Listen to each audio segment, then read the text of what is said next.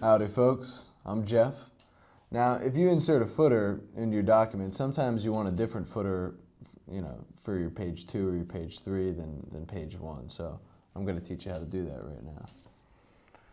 Now we got this blank document here. You're going to go up to View, and you're going to view header and footer. I'm going to type in header just because. I'm going to type in down here footer 1. Now you're going to put all your text in. You're gonna get down to page 2, but I'm just going to put a section break just so we get down there quicker. So page 2, and then you'll see the footer is exactly the same. So you'll double click on that, and you'll go to the header and footer tab right here, and you're going to unclick link to previous, and you are undoing the link between the first and second page. So then you can edit this and say footer 2. You go up, and this is still labeled footer 1.